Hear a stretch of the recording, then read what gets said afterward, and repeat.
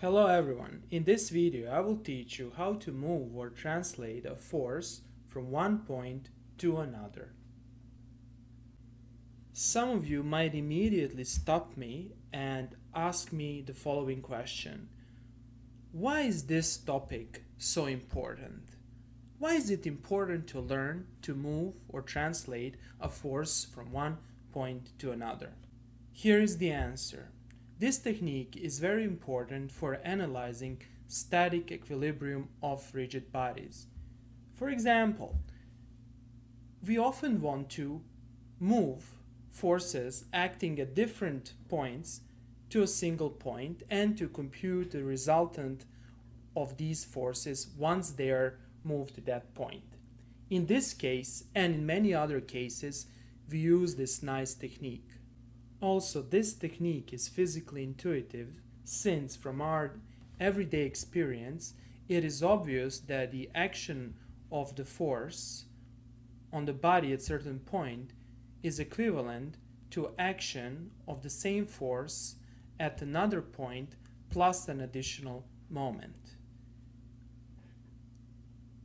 Before I start with the explanations, I have to mention the following. First of all, I created a post that nicely summarizes everything that I will explain in this video.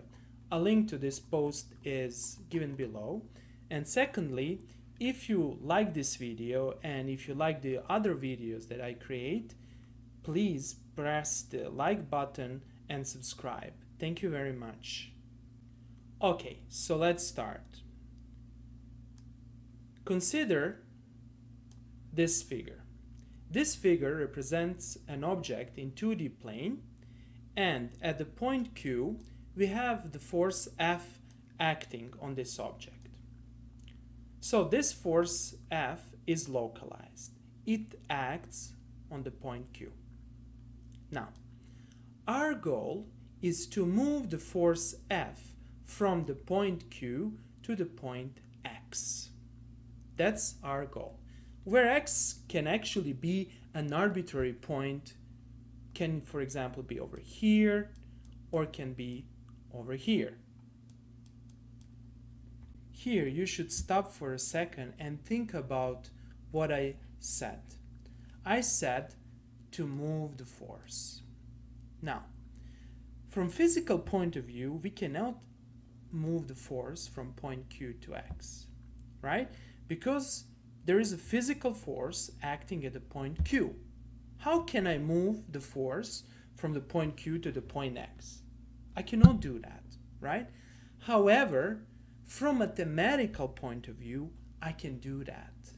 So, I can replace the action of this force F by the action of something acting at the point X and something else acting at the point X. That is, from a mathematical point of view, I can pretend that this force doesn't exist anymore and that I have something acting on the point X. And that something else, what I said, is shown over here. So, I'm able, from a mathematical point of view, to replace the action of this force F by the action of the force F that has a parallel action line to our original force and the same intensity and direction, and by an additional moment that is equal to F times the shortest distance between the action lines. And this is the moment of the couple, as you will see later.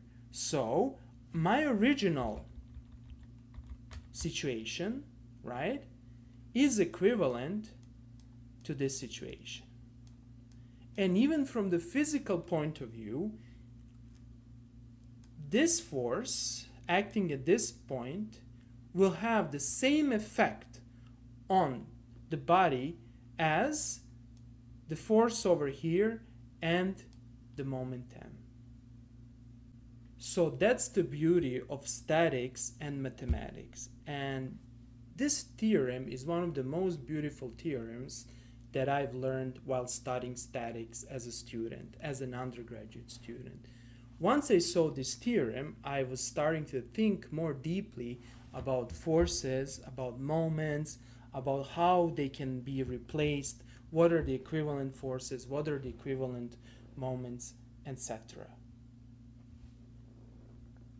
Okay, here's the main idea again. The main idea is to replace the force with the force and the moment whose action on the body is equivalent to the action of the original force.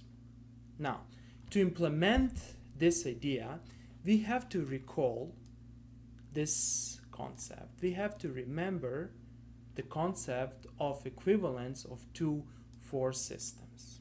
Now, two force systems are equivalent if they result in the identical resultant force and the identical resultant moment. So, to illustrate this, imagine that you have a rigid body, and we have two versions of this rigid body. These are identical rigid bodies, and we have one force system acting on this rigid body. Okay, let's say that we have three forces acting at 3 points.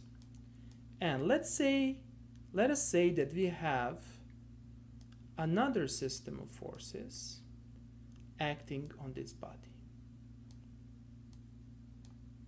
Let's say we can have 5 forces acting.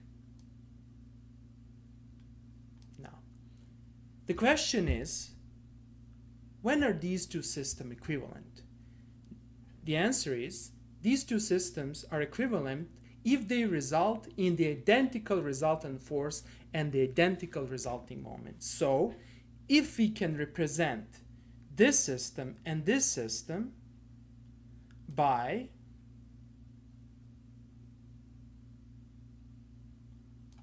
a single force, a single resultant force acting at some point,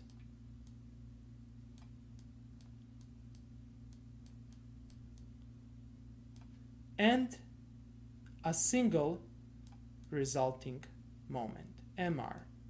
Here I'm representing everything in plane, so for me now moments are just arrows. However, we know that moments are basically vectors. So these two systems are equivalent. This system of forces, let's call this A system of forces, and the system of forces B are equivalent if both of them can be represented by this situation, by this graph over here. That is, they result in the identical resultant force and the identical resultant moment. So basically, this implies that equivalent systems can be made and can be represented by single force, resultant force, and a single moment. Also, if we have two equivalent systems, then we have infinite number of equivalent systems, because we can basically decompose this resultant force and this resultant moment in an infinite number of ways. That is, there is an infinite number of possibilities of decomposing this resultant force and this resulting moment. Okay, so let us apply the equivalence principle in order to solve this problem. Here is my original situation. I have the force F acting at the point Q, and I want to move this force to the point X. Okay, now let us apply the equivalence principle. So, I can add two forces, the force over here and the force over here, that have the same intensity as the force F, whose action line is parallel to the action line of the force F, right?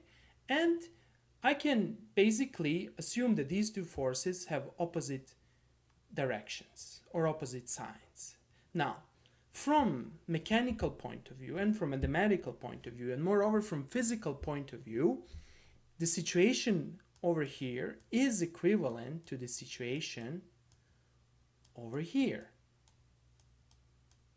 Well, I just added here two forces that counteract each other, and they cancel each other. So in reality, they do not exist, right?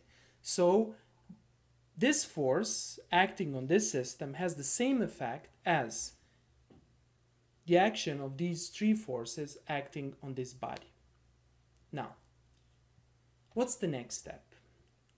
Well, I can observe that this force over here and my original force over here create a couple. So these two forces create a couple. And I can replace these two forces by a moment of a couple. So instead of having these two forces, I can just erase them. And I can add the moment of the couple that you can see over here. And I achieved my goal. Look what is happening over here. I don't have the force F acting at the point Q. There is no force over here. I have moved my force F from my point Q to my point X. And in addition to that force, I added a moment of the couple. And the moment of the couple is equal to the original force times the distance between the action lines of the two forces. And I have achieved my goal. I achieved my goal because the action of this force F on this body is equivalent to the action of the force F at the point X and an additional moment of the couple that is equal to F times D. Okay, so let us now repeat this again for a slightly different example. Consider this example. I have a circle in the plane, and let us assume that we have, for example, a point A over here and the force F. And let's say that we want to move this force F to another point. Here I'm sketching the same body. Let's say that we want to move the force F to this point B. Okay, so what is the procedure? The first step that's shown over here is basically to construct the action line of my force F. So here is the action line of the force F. Then I will translate this action line and translate it until it reaches or it passes through the point B. So here is my translated action line. Now it passes through the point B. Then here at the point B, I can add two forces that cancel each other. This is my first force. It has the same intensity as the force F, and I add a counteracting force, F, that has the same intensity as my original force F.